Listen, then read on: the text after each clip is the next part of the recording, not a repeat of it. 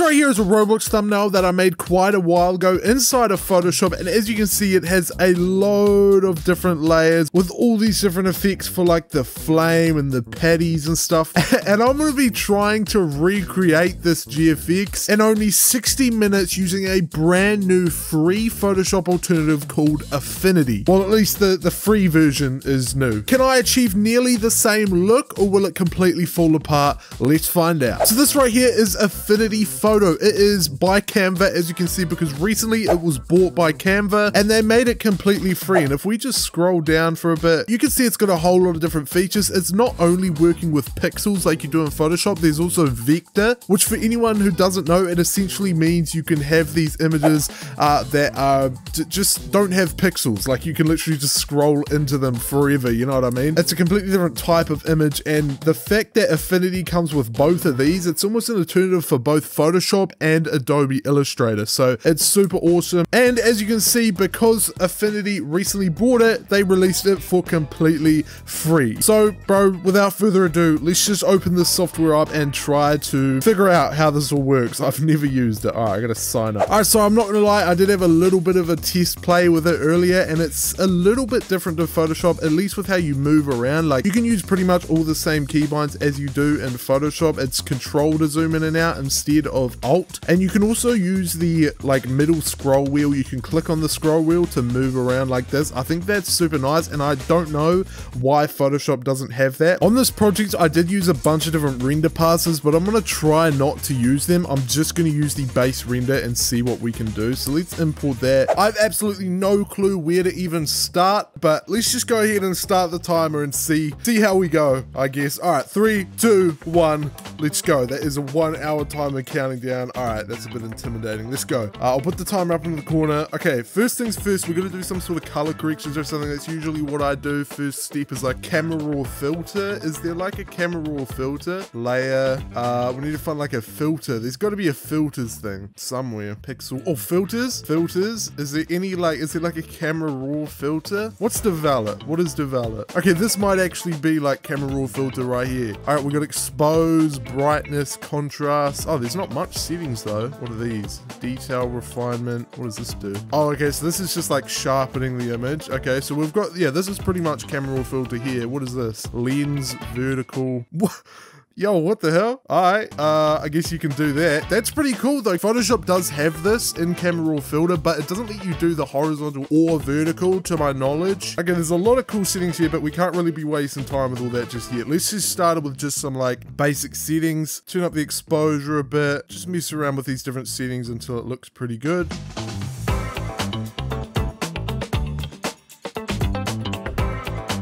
Okay, I don't think that is too bad. How do I apply it? Is this gonna be destructive though? I hope I can like edit it. No way, it resets, so it's not, it's destructive. That's applied to my layer. Did I forget to adjust it or something? That's weird. Anyway, okay, there's a bit of a camera raw filter done. I want to, I guess we'll do some shading. Let's see how easy it is to do some shading. I'll add in a pixel layer, get a brush. I'm guessing this is the brush, yep. And then, I don't know half of these settings. What does this do right here? I guess we'll find out. Can I, oh no, how do I do this? Okay, this is hardness. Okay, that's good to know. Nice. So we'll do hardness 0. I guess this right here is opacity, right? Yeah, okay, cool. What does the drip one mean? Maybe that's flow. What is it? Can I hover over it? Okay, it's flow. Perfect, perfect. That means we can kind of, as you can see here, we can do this. Rub back and forth and it kind of gets harder. All right, let's, how do I adjust the brush size without like having to go up here and change? I guess we're just gonna have to do it manually. I don't have enough time really.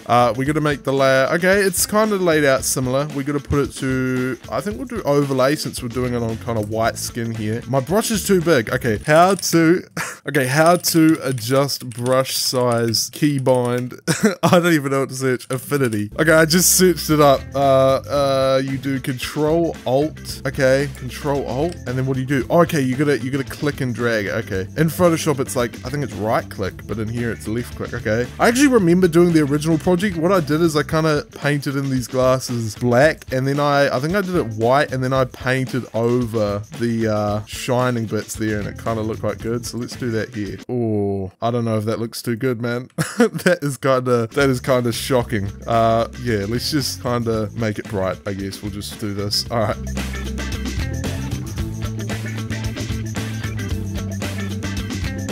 All right, we're getting there. I mean, I've spent about 3 minutes shading one character, but to be fair, I actually do think that does look pretty nice. Don't lie to me, bro. It's not perfect, but it does look pretty nice, I do believe. So I think we should probably get onto shading the next character now. And I do need a mask, bro, because this looks terrible when it's not masked, but it'll be fine. All right, let's go on to the next character, man. That looks really shockingly bad, bro. It doesn't fade like well enough. This is annoying. We're just gonna turn this down to like 5% and see if we can fix it a bit. It should like really fade. Okay, that's a bit better. That's a bit nicer. Okay, I like that. Why is it adjusting the rotation? What are you doing? Why is it adjusting the rotation? Bro, stop. I don't know how to adjust it now. It started adjusting the rotation. Okay, I somehow changed it back. I don't know what I clicked, but I changed it back. Okay. What is shape and spacing? Why does it keep changing, bro? What? I've got 3 brushes. What is happening? Why are there 3 brushes? Bro, how do I switch? What was that? Oh, you just click. That's dumb. Why would you make it so you click to switch between them when it's clicking and dragging to change the value? That's so weird. But okay, man, whatever. Well, it looks like I'm not doing any more shading, because why is it doing this? It's got like no flow. So I've clicked some setting somewhere that's messed it up, I think, because I don't know why it's so intense now. What the hell? If I just got a normal brush, right? What? Why is it doing that? I guess we're done with shading then. That's what we're gonna have to deal with. We definitely gotta mask it to the character though. That is definitely a big problem, because as you can see, it currently isn't masked. So let's see how the masking process is like inside of Affinity. Okay, so I had to enable some weird like AI thing, but I guess now I can use this to mask stuff, or I guess make a selection, right? Okay, that's pretty cool. You can hover over stuff. I guess you can click it. Hey man, that's a pretty solid selection. It's a little bit off, but that's pretty cool. I guess if I just like select the character, okay, wait, it actually gave a pretty accurate selection, I'm not gonna lie. Definitely not perfect.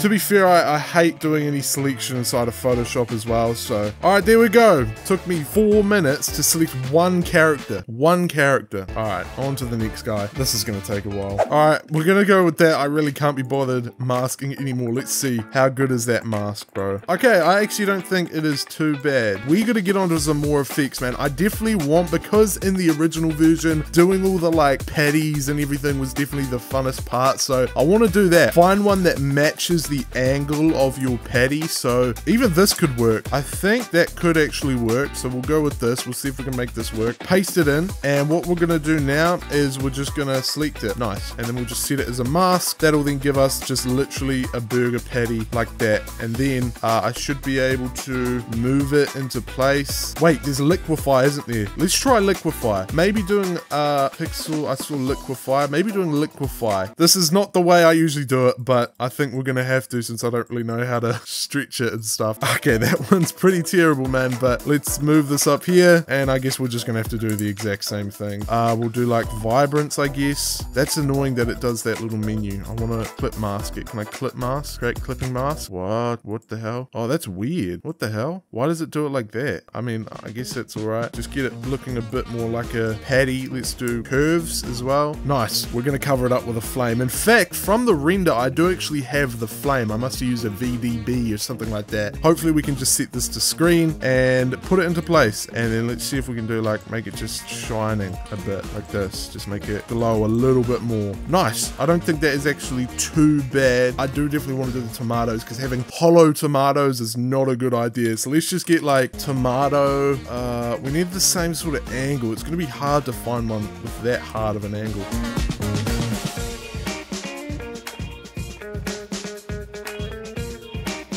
And then this layer, I'm just gonna grab a brush, and you know what I'm gonna do right now? I'm gonna do shading on a tomato right now. We're gonna do just like, make it a bit darker around just the edges, maybe not up there, just a bit. I think we definitely gotta adjust the colors of it. Okay, we're gonna do hue saturation. I think that's HSL, right? Yeah. Okay, there we go. We just had to make it a bit more pink, I guess. A little bit more just saturated, maybe. Something like that. That is horrendous. That is horrendous, bro. That is horrendous. Let's just see if we can adjust the whole tomato itself though. I'm gonna do a curves and just make it brighter, I guess. mess. It actually looks pretty nice, I'm not gonna lie. We just have to adjust this. I don't know why it's so bright. I don't know what we're gonna do about this. I think we're not gonna notice it. Okay. Oh no, I've got 15 minutes. I've got so much more to do to it. I've been focused on these tomatoes for like 10 years. Let's just do, I want to do the drink, because the cup definitely needs to be full. We're just gonna make a selection of this then, like that, and then, I guess we'll just do that, right? Nice. That's not too shabby. Now I'm gonna make it purple. I'm gonna make it purple. I guess literally what we're gonna do is just draw in like some shadows like here. This actually might fix it a bit if we do like just a bit of shadows maybe. Yeah, that looks good. That looks much better. That kind of actually makes it fit into the scene a lot nicer. Should be a lot darker on this side, I think, according to the laws of physics or whatever. Okay, so the final things I really want to do here is, first of all, I want to make it like blur the further it go back. Now before, I did actually notice in that AI button there is the select subject, or where was it, the portrait blur, so we can make it blur around the characters. Hopefully it's good. How does this look? Radius. Okay, yeah, we're gonna put the blur there. Oh, that is definitely not a very perfect selection. We're gonna make it, okay, we'll just make it blur a tiny bit. Okay, we are coming up on only 10 minutes left. I need a sky. I need a sky, bro. I need a sky. So let's just go, hopefully the USB. No way the GFX USB isn't plugged in, bro. It isn't plugged in. Okay. I need to plug in the GFX USB. You guys are going to see what the GFX USB is right now. Hopefully it loads. It should be F. No way, I got it plugged in, but it's not working. No way. We're literally just gonna search up sky, bro. See if any of these would be good, like this one. Sure, we'll go with this one. It's kind of low quality, but I do believe there is an AI upscaler in here. Let's go ahead. I do, as I said, believe that there is some sort of AIs under here, upscale or super resolve. I think it's this. I think it is this. Let's see how good this super resolve is, this AI one. Let's see here. So this is before on the right and then after on the left. Before and after. Let's see. Okay. Okay, cool. That definitely upscaled it a lot, and I can keep going too. Cool, man. Yeah, that's actually cool.